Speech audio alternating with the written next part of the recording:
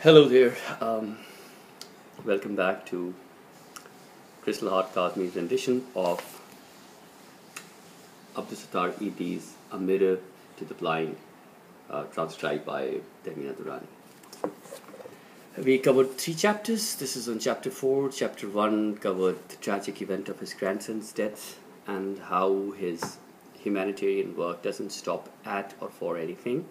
Chapter 2 delved into his early beginnings, his childhood, Mantwa, the Mehmet community, and everything. Chapter 3 covered his adolescence and his growing up years, his migration to Pakistan, and the death of his mother. So now we come to chapter 4 today. I actually recorded 4 pages of this while I was getting my physiotherapy done. So I had electrodes here and towels here. And then I thought that I might as well reread those 4 pages, spare you the pleasure of seeing me in a rather different state. So, chapter 4. Taking one of the many offshoots that sprung from the main road like an intricate web, woven in all directions and into the heart of the bazaar, I reached the narrow, unpaved alleys of Mithadar. On both sides of the dirt path stood shakily balanced buildings, the beginning of one not distinguishable from the other. People rushed against each other, avoiding litter and slush, immune to the acid fumes that rose from open drains and garbage heaps. I put down my luggage and sat upon it.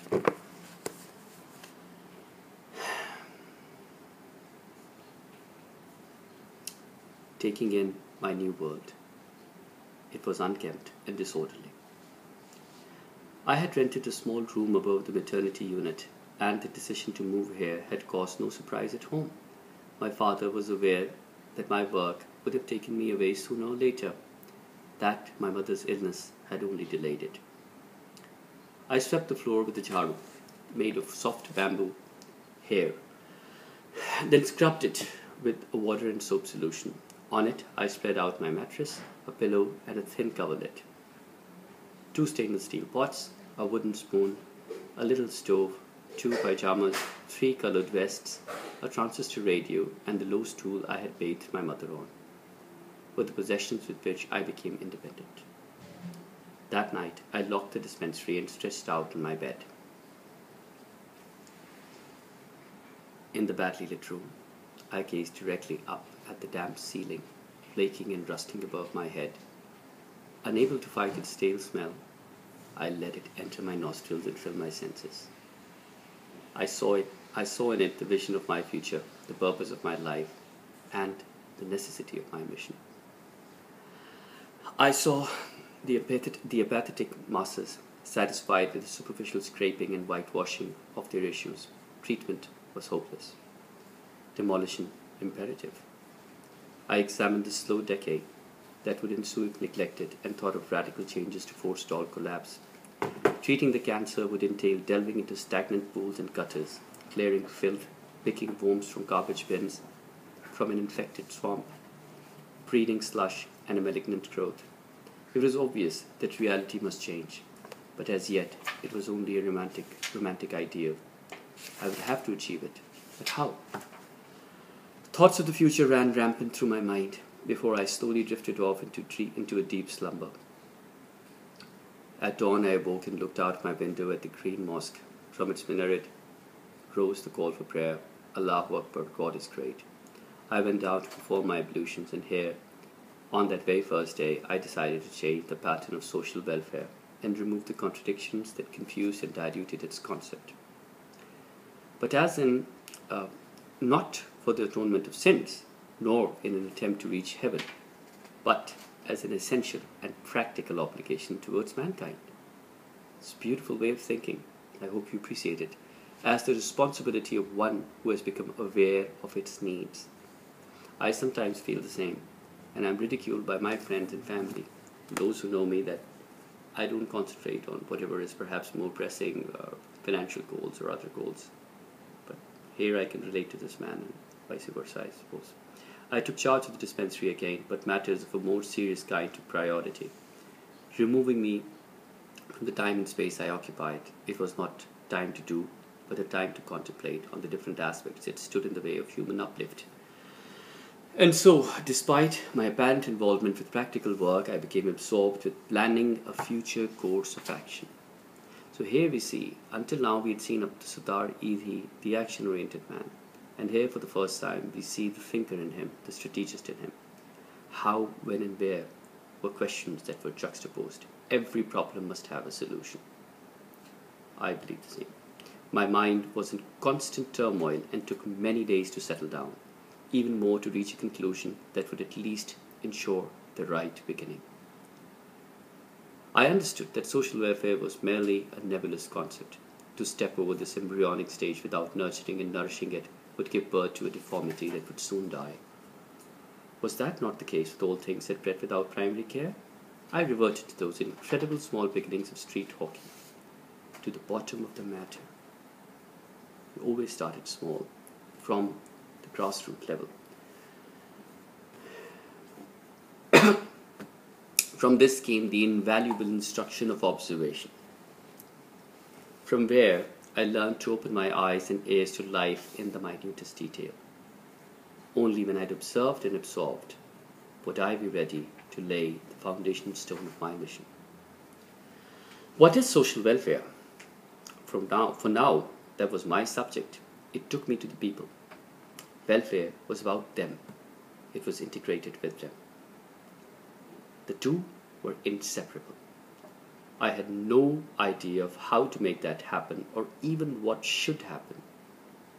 All I knew then was that thoughts and work must primarily and necessarily be directed towards the masses. So his aim was the betterment of the masses. I studied their attitudes and expressions, their reactions to unfulfilled dreams and requirements, their complacency, apathy, and desperation. That's what I've been studying in my own way, and reaching rather similar conclusions to what he had. People were lazy and dependent. They had resigned in body, mind, and soul to the gnawing environment. They lacked the will to question, leave alone free themselves. A state of slavery, mental slavery as I put it. They withdrew from the slightest inconvenience, hibernating in their shrunken brains and pathetic hobbles against collective evils. Breaking the power of the Sarmayadar or the businessman was not the issue. If you remember in chapter 3, he was hit upon by the Sarmayadar, the industrialist, because he challenged the welfare, the dispensary, and he was traumatized, he was made fun of, he was insulted, he was ostracized. And then he set out on a world tour in which he found true love briefly, a Turkish woman on a train trip. And he was deeply influenced by European ideals, much akin to what I think as well. Breaking the power of the Sarmayadar was not the issue. That was merely an obstacle. Awakening the people. Yes, that's what I think. Shaking them from their stupor, directing their attention towards personal ability, reviving their dignity with the concept of self-help and self-learning was the issue. I may add here that I launched something called Gadha Party or Donkey Party of Pakistan last month with precisely the same objective, to wake up the masses from the state of apathy as he beautifully describes. The difference between him and me is that I'm more of a talker, he's more of a doer. At this moment, you can make that absolute extremes, to be honest. At this moment, relieving human misery stood far beyond my reach. The hindrances were mammoth, one stronger than the other. Practical work without an accurate understanding of the strength and weaknesses of a situation was no antidote. It was mere wishful thinking. Many months passed before I noticed that although the dispensary had become increasingly popular, the basic changes that I contemplated were ineffectual. I had prohibited the employment of extra labor for cleaning, demanding self-reliance, but only I followed the instruction. I swept the floors and scrubbed them daily. When I did not, nobody else did either. I realized that we suffered from a deeply embedded tradition, an influence of the Hindu caste system. Islam demanded self-sufficiency as a way of life, in which there is no humiliation in any form of labor. And yet, this instruction was blatantly rejected. Even those with meager resources hired sweepers, and now I'm speaking as Crystal Heart Casby and Brown Casby, that I've witnessed it myself. There's no dignity of labor in the Pakistani or most of the Muslim community, people tend to have help. They tend to feel that it's below them to do something with their own hands, like scrubbing, cleaning, washing dishes. And only when they go abroad, as in the West, the US and EU, that they actually tend to realize the virtues and values of these ideals or these acts, which has been promoted in their religion all along. And what they do remember of the religion is jihad, killing infidels, civilians. Uh, it's an absolute mess, as Edhi describes it beautifully. And as Tamina often says, that he is the moderate or the humanitarian face of Islam. And I could see it written right here, black and white.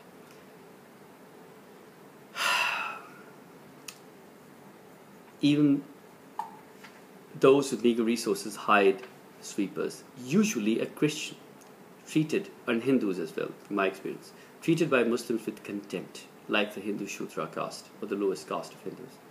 I realize it is nobody wished to put themselves out. Labor and initiative splintered equally inside little shacks and big bungalows. So this attitude was common, or rather is common, even today. He's talking about, I think, the 1960s. Everybody only loved their own patch of earth. National spirit died at their doorstep. The concept of collective effort for the community, locality, public, or nation was non-existent. People hastened their own decay, avoided observing their surroundings, and became oblivious to the filth that bred around them. Municipal problems lay utterly neglected, as an absolute lack of the dignity of labor was abundant. No one contributed directly or indirectly. Convinced that actions were stronger and more potent than arguments, which were as futile as the cleanliness I conducted personally, I decided to pull the root out of the problem and revive the concept of self-help from the beginning. Armed with a spade on my shoulder, I strode towards the garbage heap at the center of the crossroad. Approaching it as if it symbolically represented my life's work. I pushed the shovel into the depth of the filth, heaved it up like a man possessed, and threw it into a large plastic sheet that I had spread beside the putrid dump. I did not stop. In fact, I could not stop. Not until, panting and puffing, I noticed that I had built another mound. Then I sat on my haunches, wiping my forehead and face with my shirt sleeves, while placid people passed by, glancing without looking. I pulled the plastic sheet strongly by its four corners and knotted them tightly together. Squatting before it, I clutched both sides and heaved it upon my back. Bent under its weight, I carried it through the crowded streets and poured it into the main dump. Nobody extended any help. Everybody remained as disinterested in the cleaning as they had been in the mess. I'd repeat the statement. Everybody remained as disinterested in the cleaning as they had been in the mess. That describes Pakistan, India, humanity. People don't want to solve any problem, whether it's terrorism, which is uncleanliness of the soul, or it's the garbage outside. It's the same. I did not ask for help, nor did I speak, stop, look, or wait. I just went back and forth with my burden, driven by its symbolic value. Questions flashed in and out of my head. How will I change the people, instill in them the spirit of labor, make them recognize its dignity? How will I motivate them towards the power of mind and body? When the dispensary opened, my colleagues tried to stop me, then offered to join me, but I refused outright. This reminds me of a lady called Shahnaz Minallah. I don't mention her often. She is the leader, the imposed leader of WOW, Voice of Women, Aurat Ki Awaaz. Because nobody else decided to join me, and when I was starting WOW, Aurat Ki Awaaz, can you imagine, there was not a single woman. I asked Tamina Durrani. She refused. She said, no, I believe in TDF. This is in haste. I had nobody. And I actually believed, stupid as I am, insane as I am, that Tamina would jump at the opportunity. She did not. And here I was. And I went to Shahnaz. Shahnaz is an idealist. And she believes in this. She believes in changing the people, instilling in them the spirit of labor, making them recognize its dignity, motivating them towards the power of mind and body. This is her expertise. And that's when we formulated and formed WOW in just 24 hours in Banigala.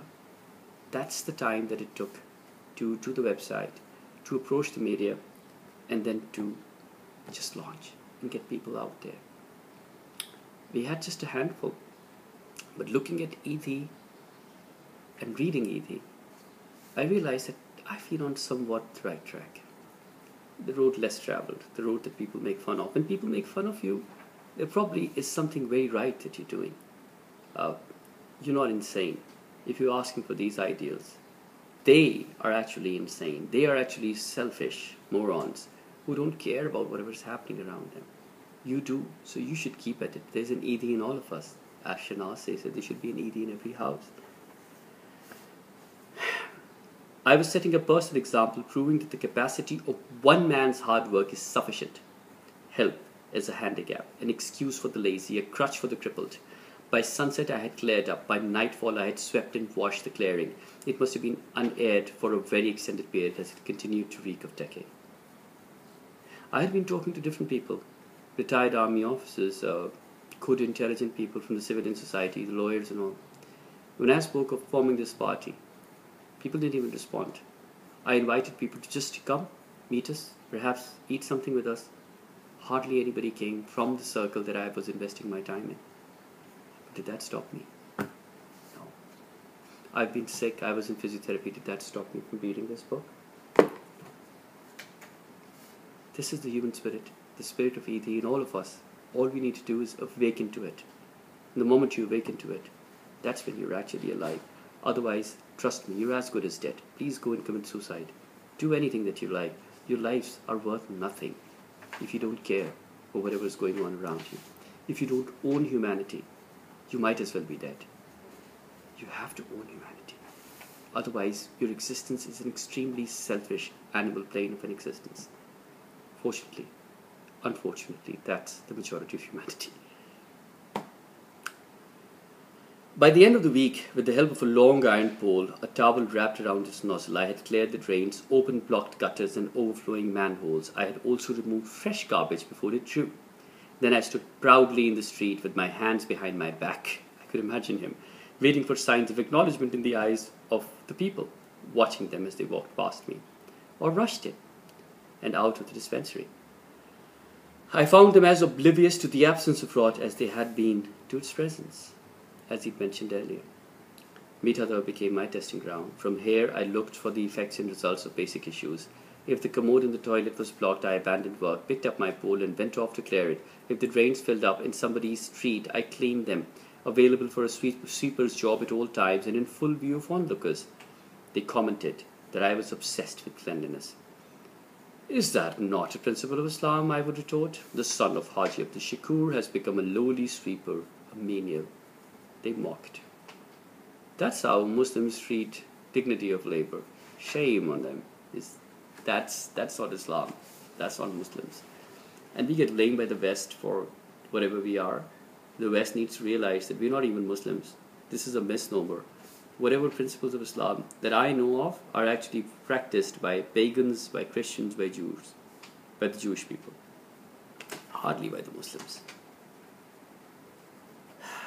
Yet, yes, I was obsessed to change these neglected alleys and wake these comatose brains, as I do with my videos too. My program for the uplift of the human consciousness had risen from those very drains and gutters. I see gutters of thinking. He saw gutters of filth. I had decided not to succumb to discouragement, obstacle and haste. Likewise, sir. Most of all, haste. It was a lifetime's work, which had only just begun. And that's what I think.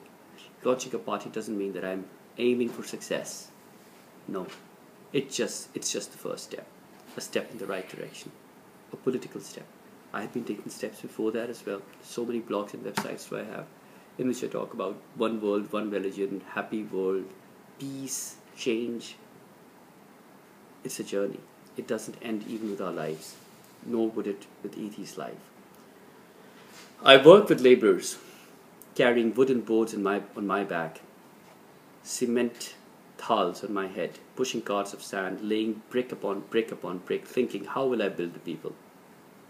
How will I mix matter and create a structure that will not fall? Sitting on the rubble, I broke bread with my companions and heard their unending complaints. Although self-reliance is a reign of life, despite rigorous labor, their minds were lethargic.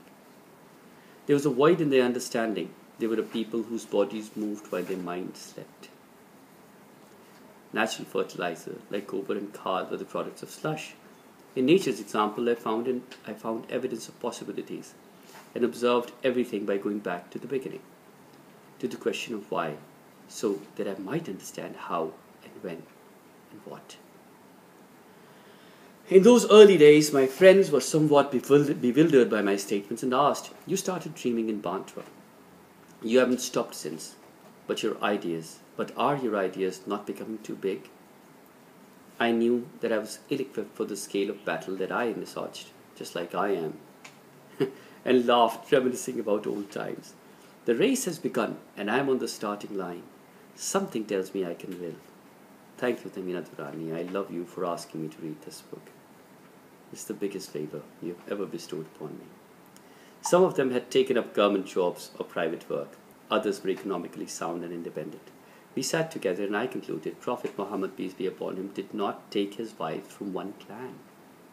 It is a gross misconception to hoard mediocre traditions and become imprisoned to the rigid rules of a confined community. So beautiful, this man, so beautiful his expression, and how he explains Islam, how he explains humanity, out of the world. Charity work was very popular with rich and powerful businessmen. In fact, there was no chance of its progress without them. Social workers wooed them as a means to an end, procuring loans and becoming enslaved and indebted to them forever. In this manner, organizations could be purchased for a small sum. Ideologies, principles, and passions were all up for sale to the highest bidder, who then used them for self-promotion. Social welfare was my vocation. I had to free it. Just like politics is my vocation, and I have to free it. Shanaz asked me, it was yesterday that we speak, she said that some politician, some woman called her and said, "Oh, politics is such a dirty game and this and that, and you don't know, you talk about making a party with women, and women themselves can be so evil and so conniving." And that's exactly what I was thinking. Politics is my vocation. I have to free it, just as social work was Edhi's vocation, and he freed it. I want people to understand that politics isn't bad, it's just service. It's serving the people. It's making policies that serve the people, not your bloody selves, as the current politicians do. When my friend suggested that we approach a rich man for patronage, explaining, "Today, we need him. Later, when we're established, you can change the pattern. We need publicity, credibility, and money. Where else will it come from?" I rejected the advice outright, saying that I have never stopped repeating what I have never stopped repeating since. I will not join the social welfare club. I need no false support, no whitewash, and no publicity. I'll build credibility. I'll earn money. I'll labor. I'll live the real thing. For that, I need the people. Those who need my help. Nothing is for free. Everything has a price. I will pay them. They will pay me. The people will create their own welfare service. What a vision this man had. What a vision.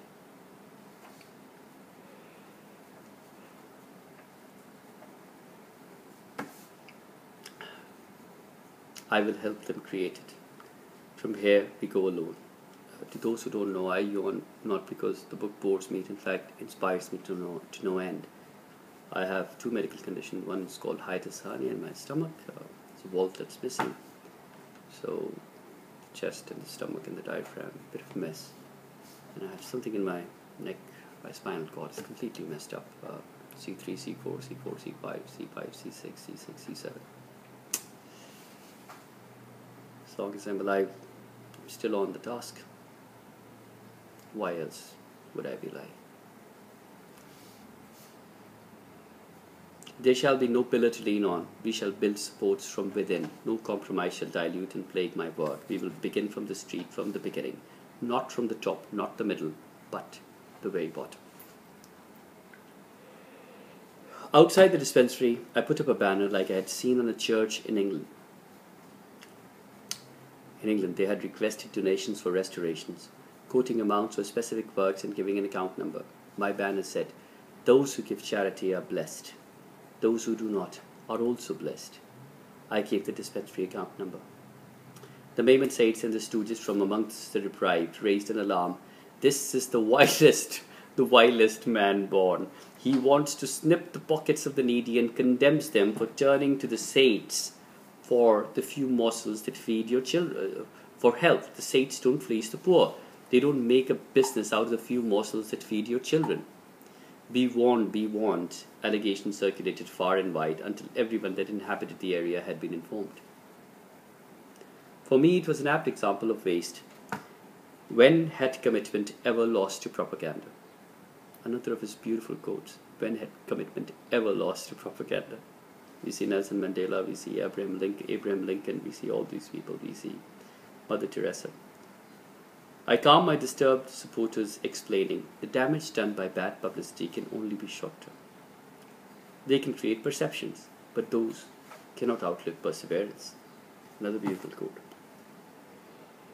The saints also persevered, and of course, perceptions were crucial. But I had a lifetime to disprove them. They said, "He'll spend your money on himself and feast on stolen charity. How can we know what he possesses?" Allegations that I was sure would die natural deaths. Their accusations provided me with an answer. I had no doubt that the truth knows no defeat, and thus, with that firm belief, I set out upon the way they marked for me. Countering them by genuine acts of damage control, changing the world was my goal. This was just a small community. From them I perceived that to establish trust in charity and remove doubt of common greed and erasing of the self was imperative. Everything unrelated to welfare must go. Even the songs I heard on the transistor were turned off. This is not your subject. I told myself, do not lose yourself for a minute. I repeated to myself all the time, each moment must be invested towards the far-away goal in the future.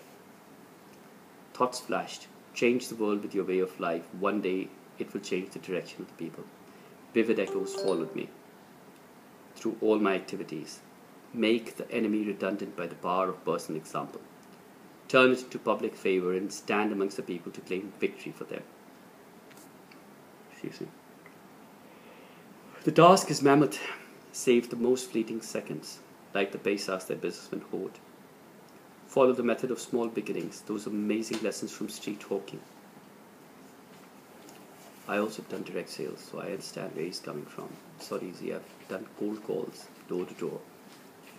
From the bottom, from yourself, down, right down, deep into your own depth.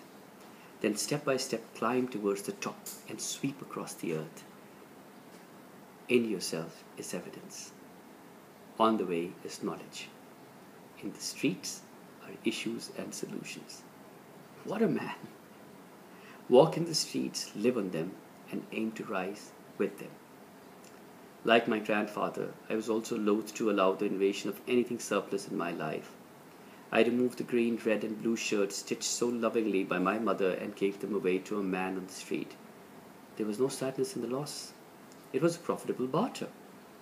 I wore my trademark steel grey militia suit and stood amongst the common man. My adjustment to heat and cold came from an inner thermostat. It was never too cold or too hot. The bread I cooked in my room lasted many days. I even stopped checking its condition before eating it. Artificial preservation and controlled temperatures, apart from making masters into slaves, caused lethargy, dependence, and discomfort when not available. Rejection of addictive desires swept me further away from the direction most of the world was moving towards.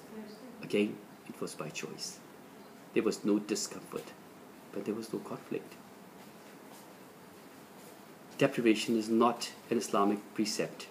I adopted it as an administrative imperative in a mistrustful environment. It was an intentional decision, an arm of a battle, one that would defeat the enemy's offensive. That I did not desire opulence in the first place only made it easier. I announced to my handful of supporters, from this day onwards, there is no difference in what I am and what the people see. There will be no expense on my person and therefore no contradiction. My home will be open, my life will be the life of the people.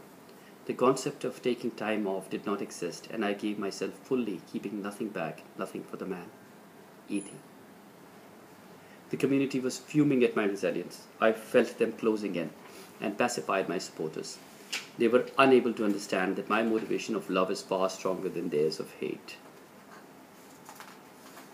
Even hate must be driven by the force of truth, otherwise it flickers and falls like a weak spasm of anger. It is the imbalance of two emotions that will come to the fore.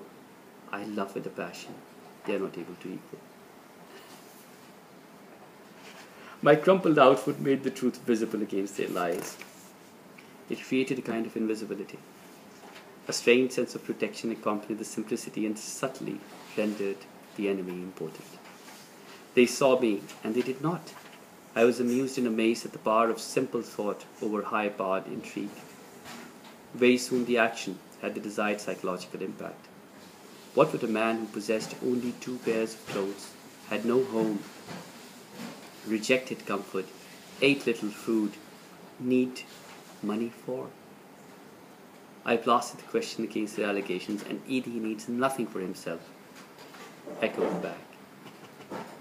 In 1957, thousands of people fell ill, and hundreds died during the Hong Kong flu epidemic. I decided to plunge into the crisis. It was my first big financial risk and was taken against the warnings of my colleagues. I rented tents on credit and put up camps all over the city.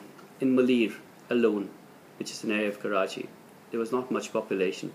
We erected 13 camps. I recruited volunteers from the names I had been listing over the last 2 years and stocked the camps with immunization injections and medicines to combat and control the outbreak.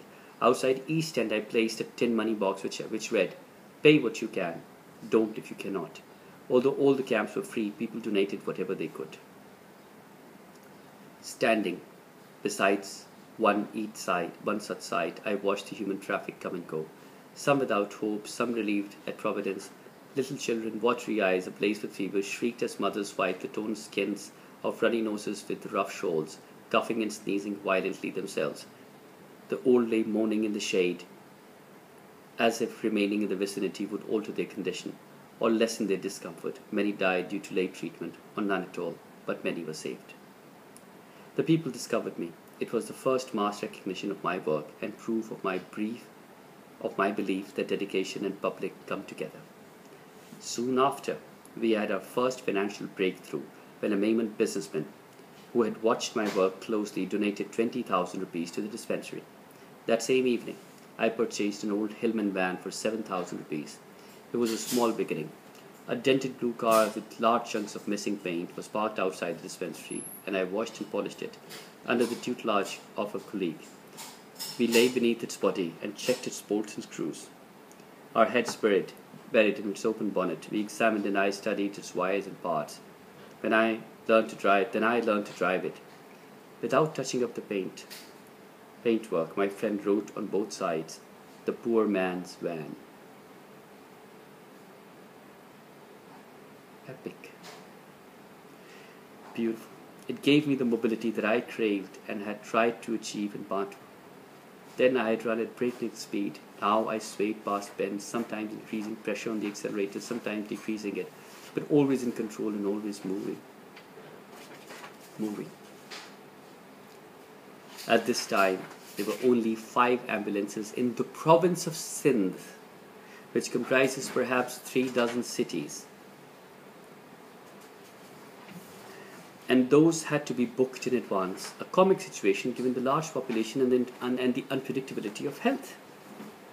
The demand for the van was apparent by its constant use. Those who could afford the best used me due to the unavailability of another service. People began to inform me immediately of any occurring accidents. Even the police began to seek my help. I never refused anyone. Sometimes I was delayed, but I was always there, and my solitary ambulance provided invaluable life-saving service at a time when there was no other. Between trips, I conducted dispensary work, shouting at inefficiencies, scrutinizing accounts, listing medicines, giving injections. Then I was off again, taking somebody to hospital or dropping a body home for burial. I would reach the site of the accident, take the body to the police station, wait for the death certificate, and if nobody else claimed it, I did, as I trusted nobody but the old van. My head would be spinning from endless driving, but I was never so fatigued as to need to stop. One, Once at such a time, my senses blurred and I visualized Edhi helicopters. It was a strange dream at a time when my lone ambulance was in such a poor state. It was also the largest economic castle I built in the air. I did, however, mark it somewhere in my mind, and in pursuance of the grand illusion studied ambulance administration with the one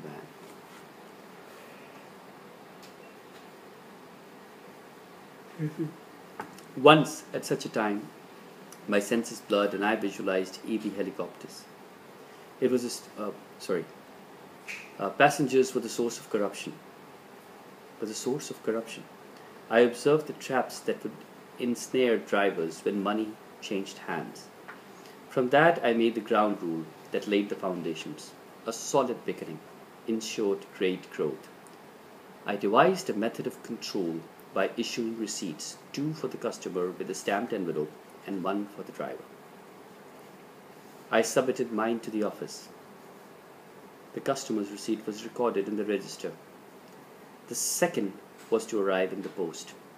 Although few people bothered with the precautionary measure, it was a safeguard. Fear of detection was a good control. I was now witnessing the misery that engulfed the land but could not reach the dispensary. Masses of deprived people lived under the scorching sun without the bare minimum. Sickly children were dragged barefooted onto busy roads by desperate mothers begging incessantly with outstretched hands. Blind men fumbled with sticks, holding on to some child leading them in. And out of empty spaces between heavy traffic, limbless boys crawled unnoticed in the midst of speeding vehicles. Old shrunken people crouched on sidewalks with empty begging bowls in front of them. Whose responsibility were these people? Without pride, incapable of fending for themselves, they were a liability on the state, but they were no doubt its responsibility. 1957 or 1960 that he wrote this, that he experienced this. And I experienced this in 2016 in Rawalpindi. And Imran Kasmi, interviewed rickshaw drivers, taxi drivers, street vendors on what the state should be, what should be its priorities. Nothing has changed. 56 years. Nothing has changed.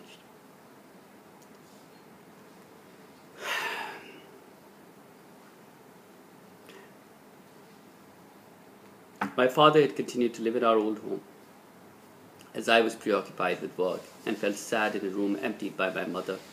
He made it a point to visit me at Mitadar. He would cut through Chaba Gully, across Choria Bazaar, through Napier Road and Juna Market and into Mitadar. I would see his tall frame stroll into the alley, always in a black sherwani with a high red topi, and walking stick swinging at his side. When I abandoned my work and removed myself to the bench outside, a few questions about work, a few about good investments, and he would be off. Back through the well-known maze, his visit always increased my enthusiasm. Aziz and Zora still lived in the building opposite my father's home, and to spare him inconvenience, Zora sent our father's meals. Sometimes I approached Aziz with a problem, and although he never refused help, he continued to disagree with my style of work. Society lacks confidence. Without formal certificates, the demand for endorsement from established academic, social, or familial power blocks, high pedigree and lofty credentials left men like me to wade through a quagmire. We were condemned outright for lacking both knowledge and ability. According to my understanding, theories that came from minds rather than experience were usually not implementable. Truths were simple and implementable, whereas complicated matter was a jumble of lies. To me, it signified the difference between intellectualism and enlightenment. The latter unraveled truth, and from one emerged many. A single opening revealed numerous secrets. A single tragedy exposed 1,000 issues. Sadly, the majority paid little attention to life. At the dispensary, we were able to provide people with at least some relief. We were also receiving old clothes and surplus food, which were distributed amongst the needy. The selling of hides remained our main source of income. Donations came mostly from the poor, and was still not enough to cover expenses, so that invariably I would have to draw out my own money. The van became a successful advertisement for the dispensary. Whoever had used it told others. Whoever saw it knew where it came from. When we received 3 lakhs in donations, I could purchase an old X-ray machine, and more space. I also hired 2 doctors to attend patients at the shop. Those belonging to rural Sindh had to be transported in the night when I was free from work. People never listened when I explained the uselessness in delaying birth and burial. The dead have only one place to go, up. Wherever you bury them, they will go the same way, up. But they insisted, my mother will die, my mother will cry, my brother will cry, the grave will be unvisited and overgrown. I reassured them. He needs nothing more from this world except prayers. Which is the Islamic concept anyway. Those will reach him from anywhere. He doesn't need you to grow a garden over him.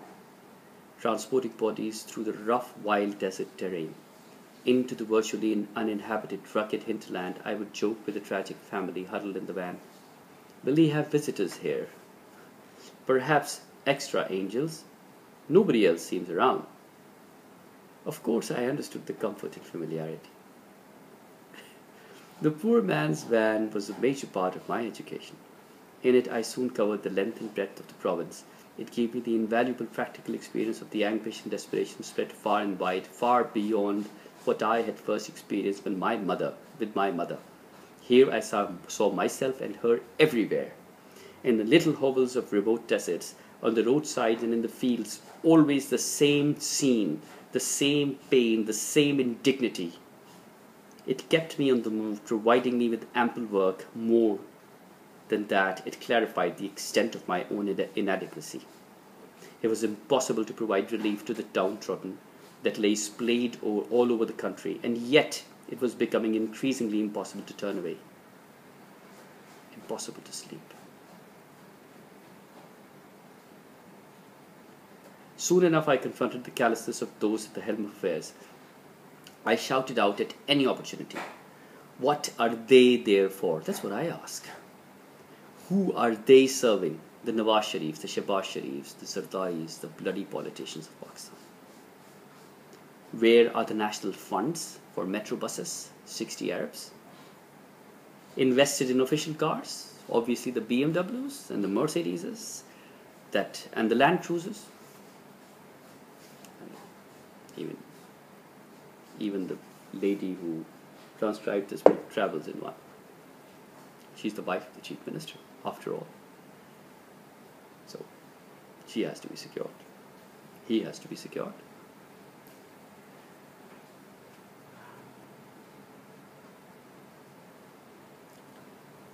In providing luxuries. What about the people? What about the people? They're donkeys, gadhas, gadhaparty.com. That's what the people are. I would rant and rave until my voice was hoarse. Mine has been, if you Google Gadha Party on YouTube. I did not know who was the president, which party was in power, who ran the government. For me, whichever or whoever it was deficient. I screamed at the top of my voice, not conscious of where I was, until invariably a throng of people gathered.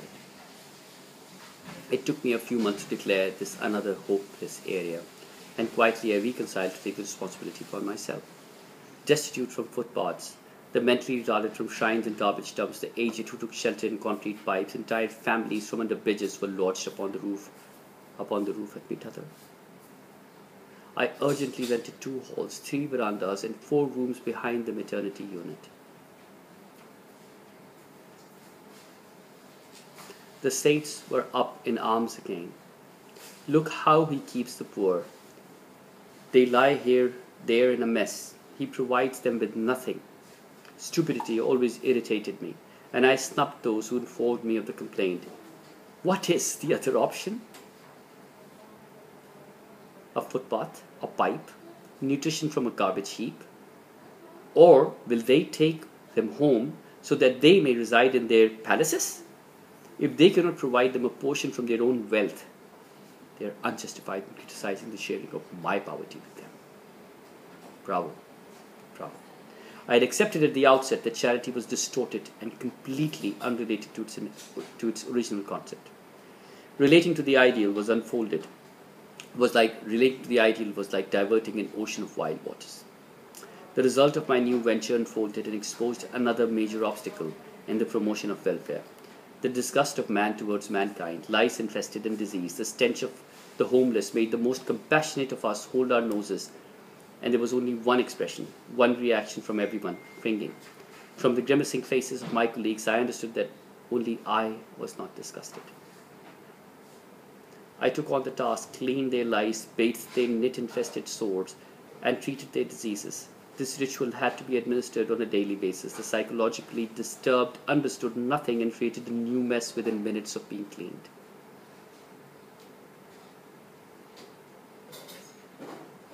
We in Pakistan have the Ministry of Health.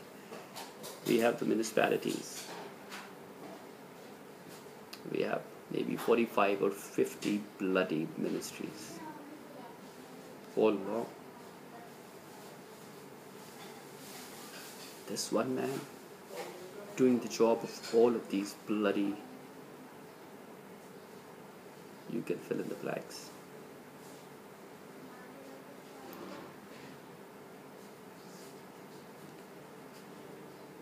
Even those compassionate enough to help me grimaced.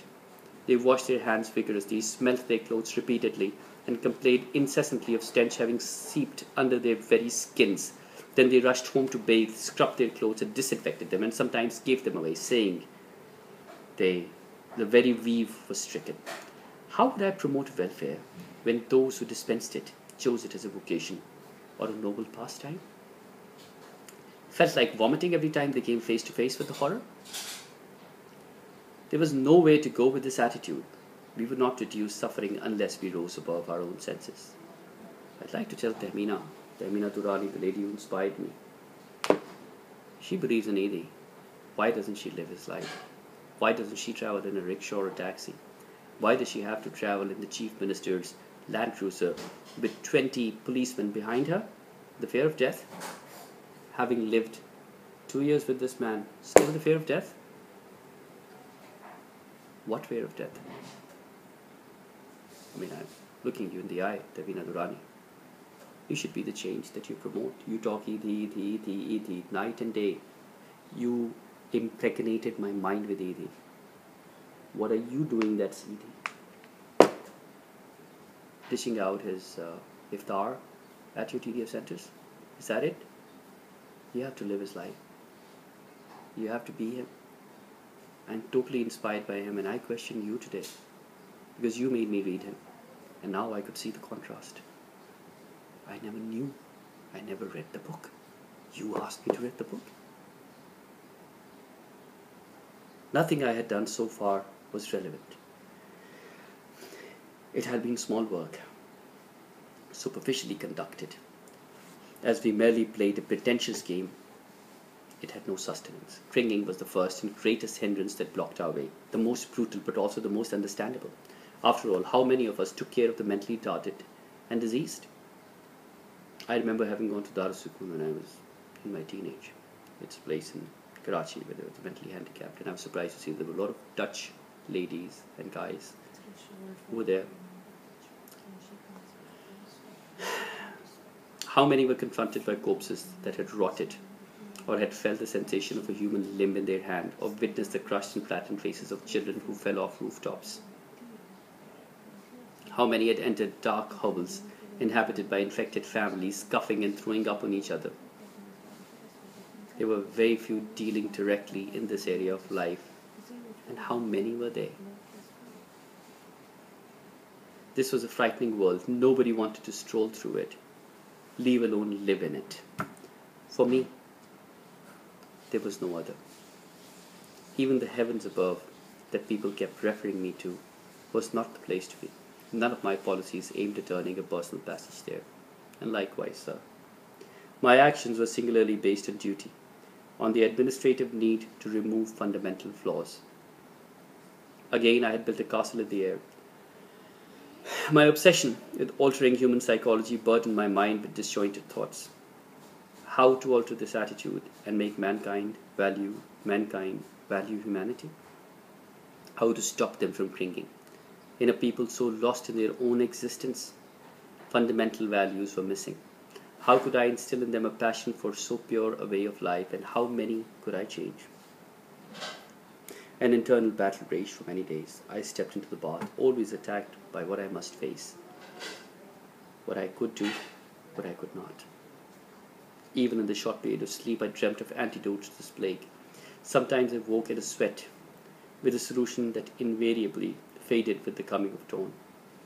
It happens to me at times. I began to keep a notebook beside me. No humanitarian program could move beyond this common obstruction. Any work without correcting this basic disorder would amount to constructing a multi-story building on shifting sands. I had to return to the basics, to those small beginnings that solidified at the base, then rose upwards. I found an answer from religious practice as a way of life. Submission to God aroused compassion and warned against disgust towards fellow humans. It directed man towards humanitarianism. Serving humanity came hand in hand with religion. I was not a preacher, and yet these people needed many lessons before we could even embark upon this path. I find myself in a similar situation. The unlikely, unwanted, uneducated preacher.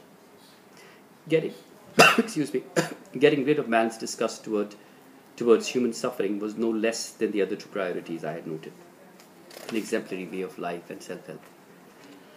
I marked the first step towards correcting the new flaw I had discovered. Again, I decided to instill a conscientiousness in my workforce by personal example. Again, I would be the first. I would be the example. I would lead from the front, from the beginning. I began at Midhathar and brought black, bloated, drowned bodies from the sea. Black bodies that crumbled with one touch. I picked them from rivers, from inside wells, from roadside accident sites and hospitals. I picked them from manholes and gutters, from under bridges, from railway bogies, from tracks, watersheds and drains. When families forsook them and authorities threw them away, I picked them up, bodies infested with maggots, tightly wound in sacks. I brought them home to my workforce, spreading the stench in the air forever. Then I bathed and cared for each and every victim of circumstance, just like I had done for my mother. I embalmed them with camphor, wrapped them in coffins and buried them.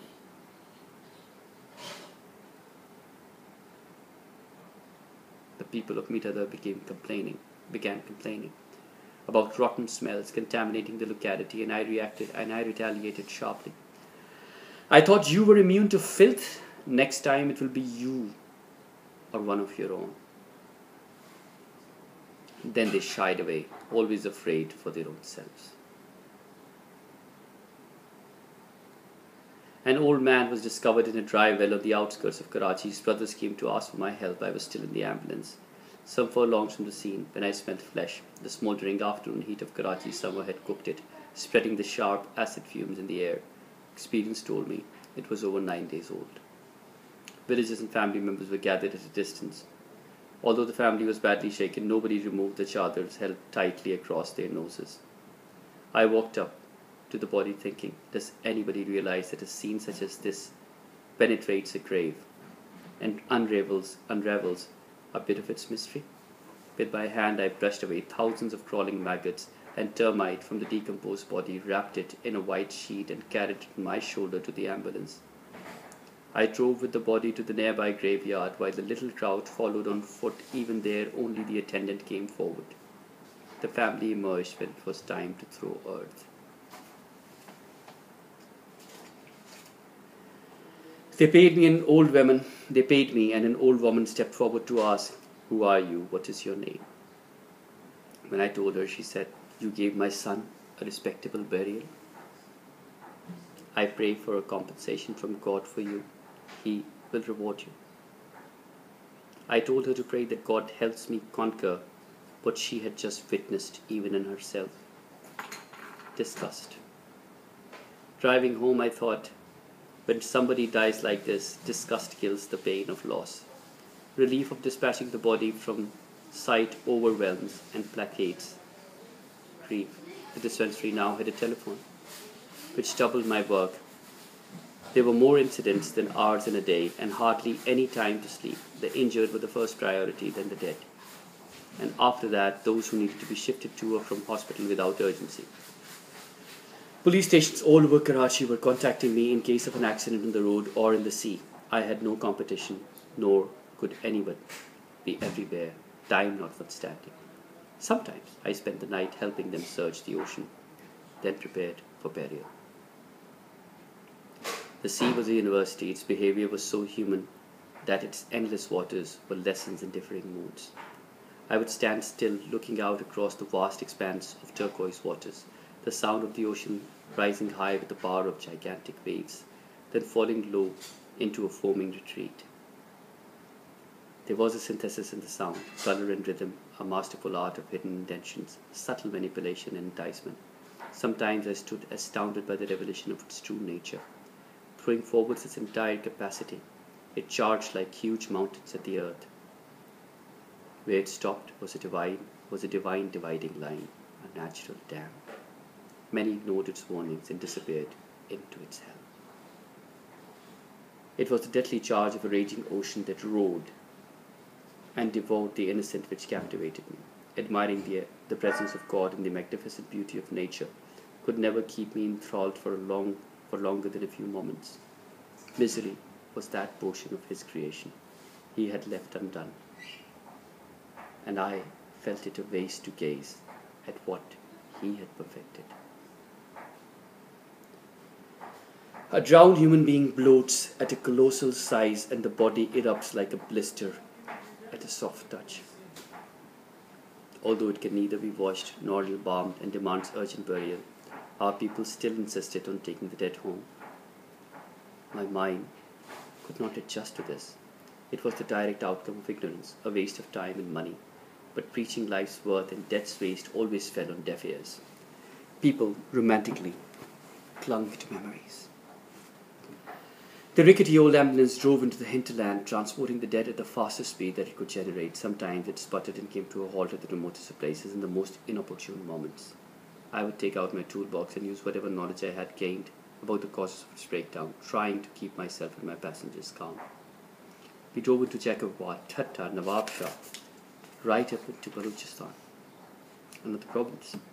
On the way, I continued to talk angrily, almost to myself, about the uselessness of the dead taking this journey. Although they begged for food themselves, they cooked large cauldrons of it to show off and keep face. It took me many years to abandon the topic. I surrendered to feelings of association being stronger and beyond reason and logic. On these journeys, I came across the strongest evidences of the attitude of bringing. Whereas the Quran orders kindness and gentleness towards animals, people were oblivious to such instructions. Their reaction to a dead dog was far worse than to a decomposed body. When I spotted one on the way, I would stop the van at the roadside, walk to the animal, lift it in with my arms outstretched, carry its body, carrying it gently to a shade under a tree or near a bush.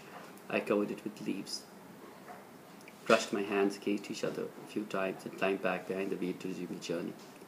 I never asked for help. In fact, in the early stages of this reform, I refused it, as it held no meaning when it was not motivated by anything more than serving me. Not a day passed when the van did not stop many times for this purpose. It occurred so often and so casually that people began to stare and respond, vaguely but positively. Then only did I begin to accept their offers, never drawing attention to the change. I rented a dilapidated building and shifted all the destitutes to it. The sage responded simultaneously in characteristic fashion. He's providing a little to gain a lot. Don't trust this man. He feeds on the bread of the deprived. Others shouted, who knows about his accounts? Who has checked his income and expense sheet? Where is the money going? Not all of it in an old van and dilapidated building. They demanded to check my accounts, and my friends panicked. Why are you afraid? If there is no discrepancy, I questioned. What bothered me was something else. Who were they to demand accounts? I would not give them. Establishing welfare in its true spirit of trust and credibility forbade me to become one of those men who became embroiled in explanations. I had none to give. This was my vocation, and I had great respect for it. My opponents, unfortunately, failed to comprehend that I was not their average person, committed to the meaning of I mean, I, I was a trustee in the presence of God. The only explanation I had not hesitated to give was of my person. It was, in fact, the only explanation. As public property, it could be questioned, trusted, mistrusted, appreciated, or not. Those who doubted my intentions could not be forced to donate. Those who trusted me must also trust my commitment to furthering their cause. It was a cold and dark winter night. I sat washing my clothes on the low stool that I had bathed my mother on. Then suddenly the lights went off. Thoughts flashed like a storm in the stillness. Lightning struck through my mind. The only responsibility you can take is your own. Fight back with that. Fight with Edhi. It was a brilliance of simple truth, the most potent device. The very next morning I changed the name of the dispensary and had the van repainted with Edhi. I announced that all money was remitted to me, to Edhi the man, not to a committee, board, troop, or organization. I was personally responsible. But only those who do not donate are entitled to question. Knowing the salable nature of man, I was cautious about state power and specified, if a donor is in doubt, he will be refunded. More than that, I am not prepared to pacify him. If the money is entrusted and declared to me, I have the right to decide its method of dispensation. I will not succumb to pressure created by those who do not give as much of this work as myself. Neither large donors nor my part-time workers qualify for that authority. Certainly no state is in a position to interfere with what was not advanced by him or to him. The opposition made me hard and impenetrable, and whereby, instead of becoming subdued, I became a dictator. This was the instrument that gave me the power to control and eliminate any eventuality that could lead to curtailing or influencing my mission. I reinforced the logic that made me accountable to nobody but God. I am praying alone. If anyone wishes to join me, they will have to follow. I am not prepared to respond with explanations and fall into traps. At the dispensary, I took complete control, but volunteer and part-time workers always fell into a negative pattern for some time. Despite limited contributions, they invariably felt entitled to criticize, highlight faults, and discourage initiatives. Their attitude further confirmed the need for a dictatorship. I do not need advice or permission to pray. In the same spirit, I do not need it to buy an ambulance or bury an unclaimed body. The issues are clear, and the solution simple. Just as marriage to a mother or a sister is forbidden, God's demand to pursue humanitarianism is also final. Whoever disagrees can go. I dropped all the dead weights that burdened, confused, and frightened me, and dismissed from service all negative influences. Outside, I hung a board announcing to the general public, whosoever contributes is entitled to a refund whenever in doubt. The information would henceforth be printed at all times on all receipts. Social welfare needed deep psychological reform. I was not collecting charity and giving the needy a stipend. It was meaningless for me to indulge half-heartedly in any important matter, leave alone one that I was committed to. Towards that endeavor, I was delving into the pit of human conditions. By diagnosing and determining primaries, I was aiming at subtly reviving the laws of humanitarianism, to establish a sympathetic society. As in all my actions, here also I was mindful of correcting the basics. I was not building in a hurry. They were fools to stop me. I could not stop myself. Not only was the mobility of my vocation in doubt, its score, like all other things, had been perjurized by opportunists.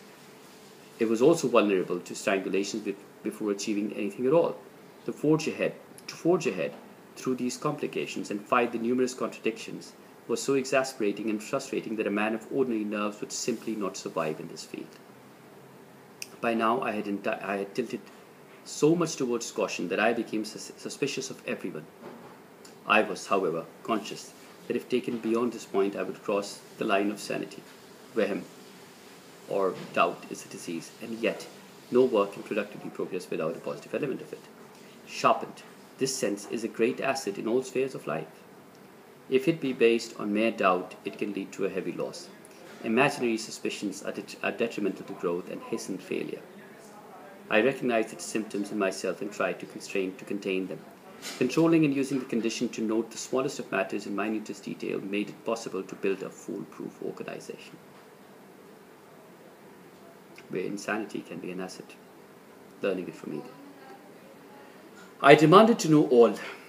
When I was not fully informed, I created terror. My colleagues soon understood that no matter how trivial the issue, I remained calm only when I was kept informed. Otherwise, hell broke loose. Once this was established, nobody dared to keep the smallest details from me, and became one of the principal rules. I was not interested, and so we never discussed matters unrelated to work. There was no time for that. To make up for that strict discipline I had enforced, I did more menial work than any of the others. Personal labor was what established my position and authority. Considering my radical views, the saints now said I was a communist, and they influenced the public not to contribute. Inwardly, I laughed at the fact that a personality born from a humble background, an ordinary environment, little knowledge, and inspiring but psychologically disturbed mother had become a huge menace. Good, I thought. In 1958, our father distributed our inheritance and I received a large sum of money. In those days, a man with that much wealth was referred to with awe as a lakpati. I invested this amount into shares. The monthly profit I received went into my personal account. From this, I used only a pittance, always upholding the concept of saving from savings. In the same year, political disunity created a governmental breakdown, resulting in Field Marshal Ayub Khan's martial law. I had, by my close encounter with the deprived classes, personally witnessed the effects of bad government.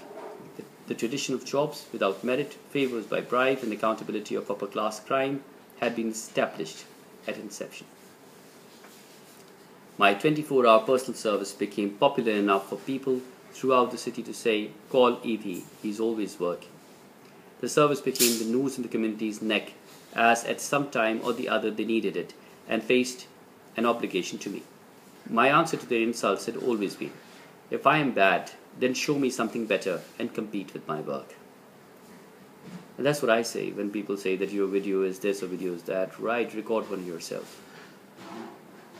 But nobody was even vaguely interested in making a business out of this essential transport facility, and so there remained no other option.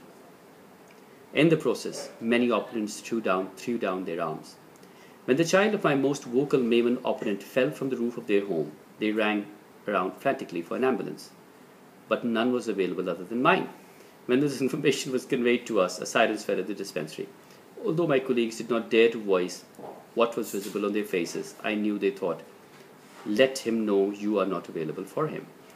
But I was available for every person in need and rushed out with no less haste than usual. The child lay unconscious on the floor, surrounded by the family. We put her in the van and I sped with a car load of enemies to the hospital, driving back alone. I knew that I felt no less and had rushed no faster for my mother. The thought recalled a commitment made to her. I will care for the needy with exactly the same spirit as I did for you.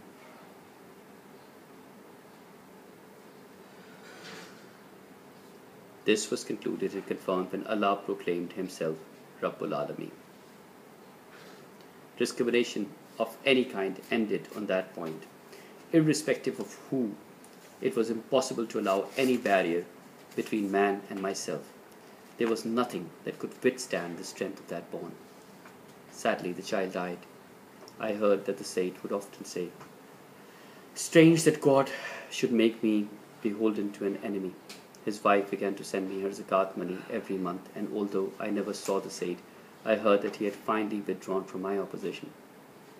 Fighting the Maimon bosses and establishing support, despite their opposition, had taken up invaluable time when none could be spared. Although the opposition reduced because of my own growth, my commitment against their growing misuse of wealth and power made them resolve to continue their efforts to eliminate me outright.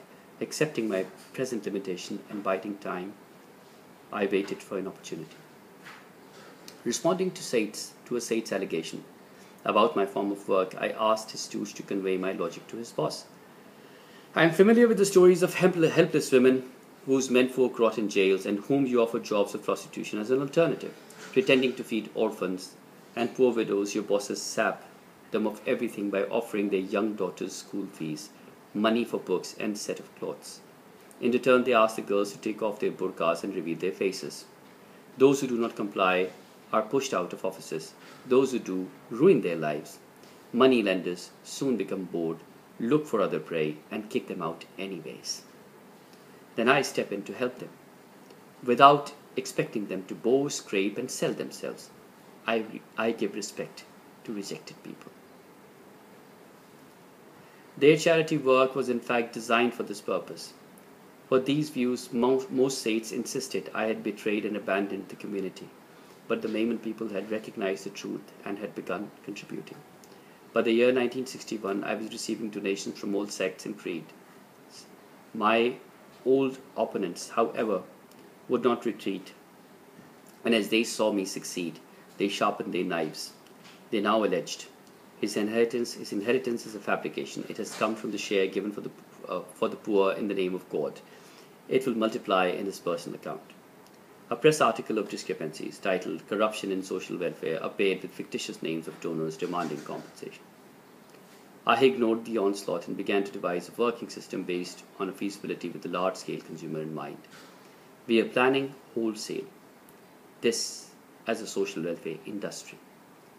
The saints should know that the son of Haji Shakur knows the formula. Those who remained consistent to my line of action followed, and at the age of 25, I led them towards my vision of a better world. Just 25. Many years had passed, raising questions and searching for answers, when the anxiety at the vastness of the areas I must cover overwhelmed me. I took courage from Prophet Muhammad, peace be upon him, example. He was confronted with enormous opposition and more hypocrites than friends. Contemplating upon this, I reached back to Islam and began to examine the shambles it lay in, and at last I found the core, the predominant factor crucial to social development. Religion had already emerged as the greatest motivating factor in human uplift. The most basic and common deficiency became apparent by its practical absence. Islam instructed a way of life that emphasized the essential qualities of self-help and compassion. It instructed all the crucial attitudes that I had discovered as solutions, and all were missing in application. Islam was a complete program for human uplift, but lack of practice had reduced it to mere rituals. That's what I've been talking about last night. Wow. Its instructions, and this guy discovered it at 25. Amazing. Its instructions were either unheeded or distorted. Meanings and interpretations were usurped. Self-help and labor were considered shameful. Its people strayed like lost sheep. I concluded that this was the actual starting point. Religious instructions were the rudder of human conduct. But how would I teach the people that? I was not a religious scholar. And yet, how could I promote humanitarianism unless the Muslim people understood the message of the religion? The two were so integrated. Humanitarianism and Islam integrated. Last night I was talking about terrorism in Islam and how people in the West integrate terrorism in Islam. And here is this man who's integrated humanitarianism with Islam. The more I pondered, the more perplexed I became. People had moved so far away from its message that our faith seemed like an endless bit of myths and tales, totally unrelated to its fundamentals. Shahnaz bin Allah would love to hear this. Its unity broke and splintered in absolute contradiction to the worship of one God. And whereas the Mina Durrani, I question you reading this book. I question your conduct. I'd also like to praise you for having done this. Had you not done this, I mean, you who has a upper middle class background or something of that sort, you went into the stench and washed corpses with him for 2 years. I'm impressed. Despite your moving around in Shehbaz Sharif's Land Cruiser, which I despise, nevertheless. And you know that I despise your association with him and the Nawazis. Nevertheless, that's a personal choice that you have. I despise it, that's my personal choice.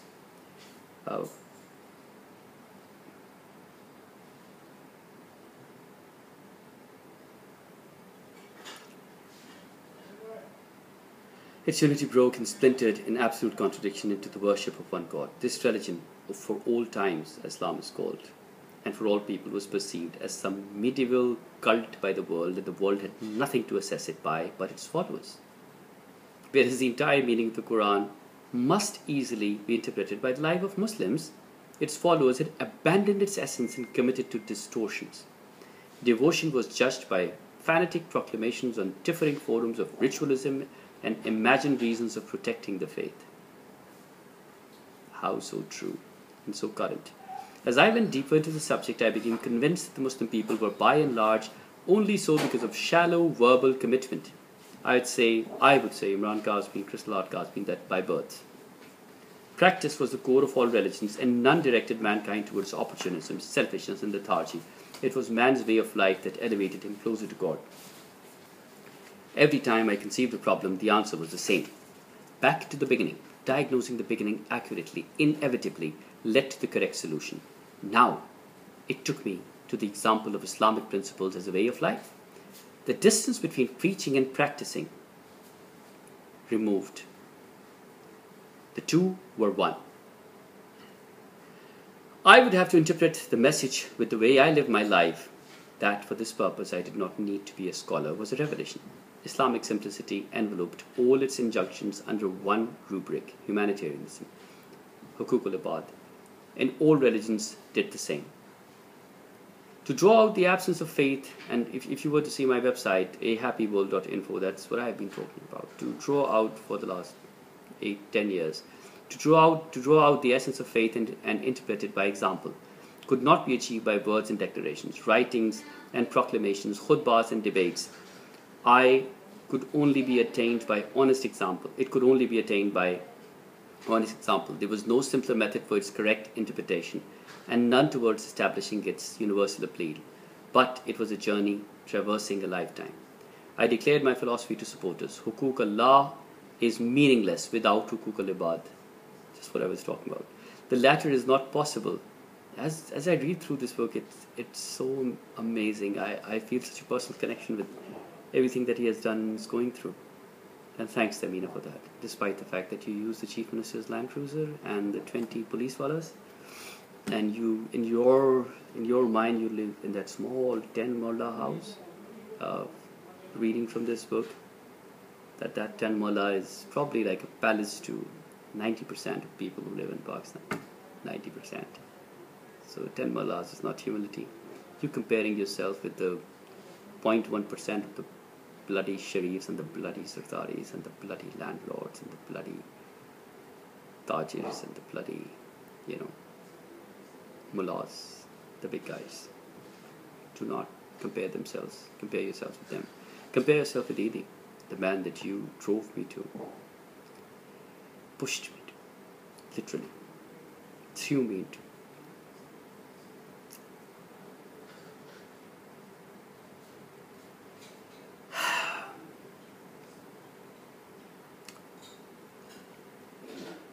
Islam is not implementable without submission to these two qualities. Without them, there can be no practice. Islam without practice is a negation of God. Beautiful. The Holy Book is truly valued only when its prescription is followed. I told them my decision.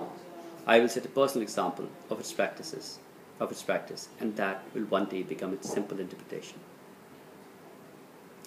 I had strolled innocently into areas so deeply and subtly connected with my mission, and had become so absorbed by what I confronted, that while my body worked, my mind remained preoccupied, reverting in all spheres to the very beginning of all matters.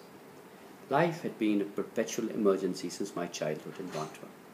Doing something, beginning something. Now I rushed with the ambulance. The ill, the injured, and the dead had no time. I would shout at my workers, "Move faster, don't walk, run. There's no time to sit. Why do you stand still? Move. The dispensary is open, it's not shut. You have to move to run it." For the last 4 years, I've been thinking of writing a book called Move. I think that is the essence of life. Edhi is like a spiritual father to me, or a brother, or whatever.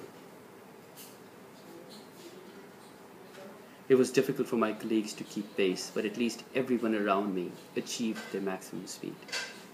Trained to observe and assess a situation in a flash, my first assessment was usually accurate. Delving into depths prior to taking a decision was not my method, and only after results unfolded did I begin to study and improve upon the plan. Just like I launched Wow, Aurat Ki Awaaz. There were so many naysayers. Even Tahmina, don't do it, you're in haste. Shanaz was scared. I know. Meenu was dead against us. I just went for it. Huma had her own bag full of, objections and whatever. Just went forward with it. And I know that it will happen. You have to believe in things. You have to believe in and do them. And then watch them unfold. Just like you plant a seed and it grows. Pondering over things uselessly, to me, I think, is a cancer of the soul. It leads us to inaction, to lethargy. When I saw a positive result in a project, I untangled its progress step by step, then plunged in deep, closing loopholes and cutting costs. I was not rigid about anything concerning my work.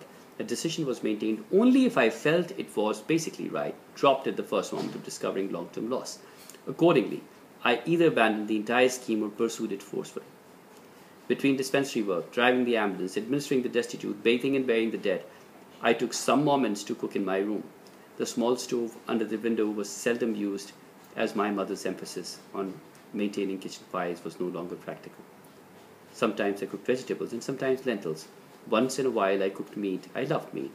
It gave me more energy than other food. But because it required longer preparation and time was short, I could hardly eat it any longer. As work increased, it disappeared from my diet. That explains its longevity. I'm vegetarian, try to be. I would knead the dough and make a round ball, throw it across from one palm to the other, and with feather-like movements, produce a flat, round chapati. Roti was his nickname when he was young, you remember. Sharply thrown flat on the concave black tawa. It swelled into 2 paper-thin layers. I would make a few, wrap them up, and preserve them for the next few days. I loathed the common tradition of eating hot chapatis before the first one was consumed. It was a wasteful indication of excess and lack of self-containment.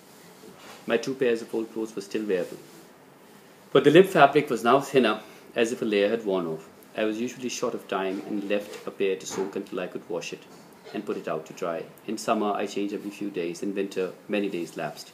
Mostly, I lost track and brushed the matter aside as inconsequential. Whenever I could steal a moment, I stretched out on my mattress and instantly fell asleep.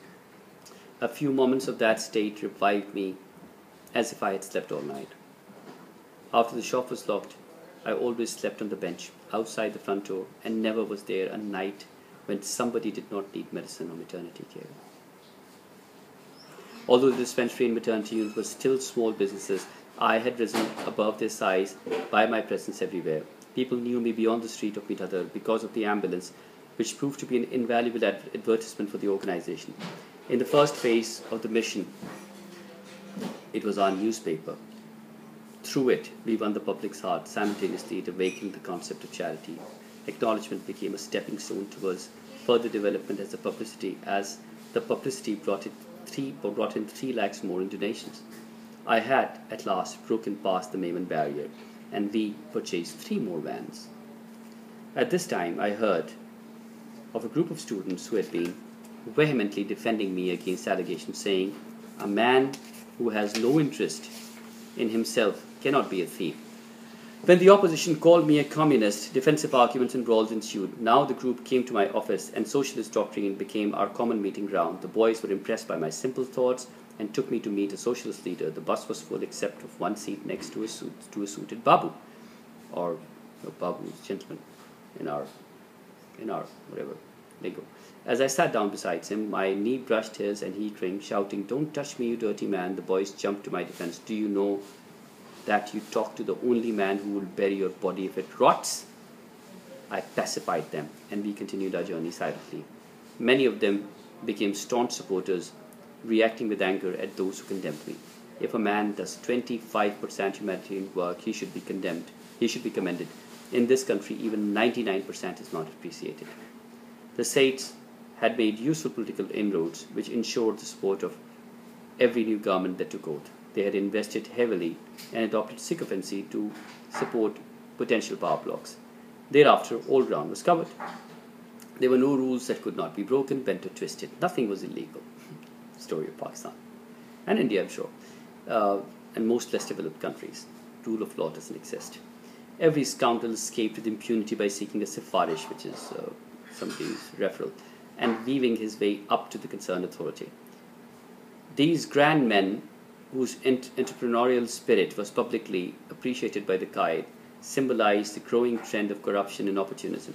They doomed the sibling country to a crawling start. Hardly anyone thought of contributing to the beginning. In the year 1962, without considering the consequences, I reacted against the political octopus and jumped into the arena by standing for the membership of basic democracy. The decision enraged the Saids, who made every effort to make me retreat. Where I did not, they united to make me lose. Previous accusations were hurled and reinforced in a desperate attempt to curtail my rise. I was projected as a communist, a womanizer, a thief, and most of all, an illiterate. Although the fabrications against my person were not new, the possibility of losing credibility gained over the past 11 years was an anxiety. Speaking of illiteracy, Pervez Musharraf, the stupid general we had, the stupid moron who governed our country for 7 years, that stupid man came up with the regulation that only those who had a master's degree could sit in the assemblies, and that stupid law and stupid rule had everybody scrambling for fake degrees. I say, and I have come up with a mechanism called OMMV, one man many votes, where I give the educated vote more weight, and I would like the educated to vote in an illiterate man. Such is the state of our affairs. Musharraf is still appreciated by people. What a moron he has been. People just don't even realize. We have no hope. We never had in politicians.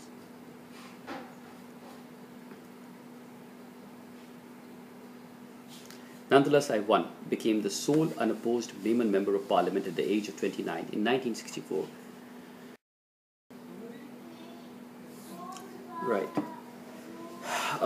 In 1964, I supported Muhammad Ali Jinnah's sister, Mohtarama Fatma Jinnah, against President Ayub Khan, and although she lost, I again won the membership from each other.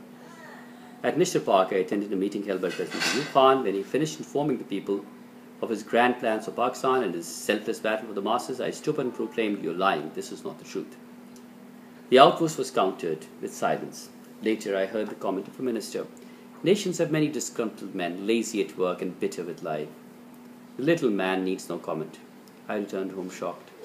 Somebody had referred to me as lazy and bitter, allegations that even permanent opponents who had left nothing damaging unsaid could not raise. I understood that politicians lived in another world. An illusionary one based on blatant falsehood, propagated as a complete truth. I could not permit myself to become entangled with a deep-rooted evil, which would either consume me, make me its servant, or else eliminate me. Fortunately, my dream to make government into a public service suddenly dissipated.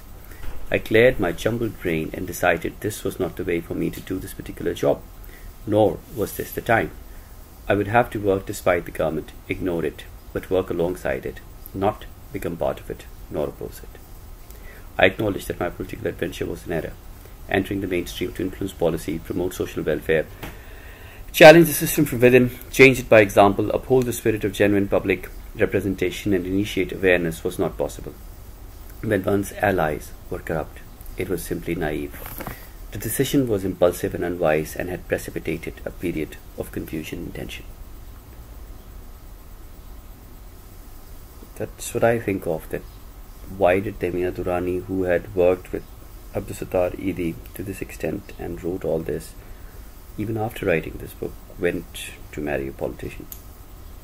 I mean, who fitted the description that Abdusattar Edhi has explained over here? Something I don't understand. Having recognized that politics was a complete hoax, I did not attend the rally in protest to the 1964 election results that favored Ayub Khan. I told my supporters the Qaid derived and created the nation under heavy odds prevalent at the time. He accepted what was possible. Nothing justifies our negligence. We owe an unconditional maternal loyalty to developing the infant state by the best method each of us knows. I opined that Weak leaders search for the weak pulse of people and encourage the spread of general apathy. Despite obvious commitment, I have not been successful in motivating my own community against this trend. While a weak and self-propagating leadership flourishes above, bribery, illegal opportunities, sifarish and maladministration are booming beneath. The toxins are fast spreading. I have to step aside so that real work is not compromised. I told myself, begin from the drains and gutters of each other. Do not abandon the foundations, even if digging them takes a lifetime. And filling them is not possible. Pursue truth and excellence. Give back solid work. No surface scraping. No whitewash, and most of all, no haste. The distraction had a purpose. I stumbled onto something deeper than mere political drama and felt a sense of relief. I made a long-term strategy in line with the concept and spirit that Muhammad Ali Jinnah created Pakistan with. I would pursue what should have been the priority of its politicians by concentrating on the majority, on those who had not been considered in its planning. Without help from the state or support from its rulers, I would create a system from scratch from each other. I would give myself to the nation, as all should have done. One day people would not be left behind, at least not in the areas I covered. When all else stood doomed and in shambles, the system I built would provide security. While the bosses thought I had retreated to an insignificant position, I took on the mammoth task of representing the people as an ordinary citizen in the street. Committed to that duty, I returned to the dispensary with renewed passion, refusing involvement in political activity and keeping my mind on the wider character of my work. Public service was in fact true politics. The implementation of the silent scheme was entrusted to the invaluable habit of not disclosing thoughts and ideas before time. That way they did not scatter in the wind. I told my supporters, holding secrets in a tight fist preserves them like investments to be declared at a premium. I contemplated on the years gone by. My mother's illness and death had inspired a mission. The saints had fueled my drive, and the ambulance opened up the world. In accordance with the Almighty's declaration that the meek will inherit the earth, so also they would inherit the fruits of my toil and labor. They would be my beneficiaries. But that would have to wait a lifetime. I always prayed humbly that death might wait until my utility was extracted to its maximum. It was a cool, still and passionless night. I pulled the blanket over my head and drifted off. I thought I dreamt of little bells tinkling, singing, "Lala, wake up and open the door. A lady wants to take out a baby." I heard it again and again until I removed the blanket from my face and noticed that the night had suddenly transformed. A full moon hung low upon the sky, spreading a luminous blue crystal hue. The chill warmed with the glow from a beautiful girl's face, and her smile sparkled as if the stars in the sky had descended into her eyes. I was still lying down, still looking up at her, when a painful moan broke the reverie and made me jump up. I dug into my pocket for the keys. Not finding them, I turned the blanket over, shook it, felt around on the bench, bent on all fours and brushed the floor with my hand like a fumbling blind man. I heard a dangling sound in my ear. Turning, I saw them hanging an inch away from my eyes. I slowly straightened up, and the keys rose in concert with me. When she had made enough noise, she thumped them into my extended palm and said, "Here they are. Quickly open the door." I snatched them as if it were myself from her hold and hastened to the dispensary. It had been 9 years since my last thoughts of marriage. I had put the idea aside so strongly that nothing had stirred it again. Time had passed so fast. Work had been so driven, the mind so stimulated and the body so overworked, that I had not even realized how old I was. It was uncertain whether I was born in 1928, 31 or 32. Perhaps I was 32. Perhaps I was 32. I had lived in the midst of a hurricane. The world outside had ceased to be. The dream of marriage had vanished like those we cannot recall no matter how hard we try. The girl in the moonlight brought the memory back. I was now astounded at the absence of my own senses. Physical energy had diverted towards work. Often senses had been shrouded deep within. Now that something had aroused them, I felt the need for a woman. I had recognized that women were better social workers than men. Apart from a higher degree of compassion, they had a sense of mission and order, and were more energetic. I had concentrated on recruiting from amongst them, and their numbers had grown to 70 women. Yet I had not looked at them as women. They were noted only for their work. Now I saw myself surrounded, and for the first time awoke to the reasons of widely spread rumors. Suddenly the scene seemed true. I had lunged forward into a mission. They had thought me preoccupied with women. It was easy to believe. It was the way of normal men. Amina still worked with me. Her search for a rich husband was still on. She must not have found him. I noticed how sullen she had become. She failed to conceal an aggressive streak even before my overbearing presence. 5 of the 7 girls I had proposed to had married and left. I began to look again for a bride. One of the senior nurses worked very diligently. She also had a cheerful bearing, one that made her look pleasant. Even when I was furious with her, I considered her. The resigned expression on her face made me think she might say yes. She would accept marriage to anyone. Something, however, was wrong. She did not light up the sky. Now that I had seen it happen, albeit fleetingly, I knew the feeling. With that ends chapter 4. Thank you.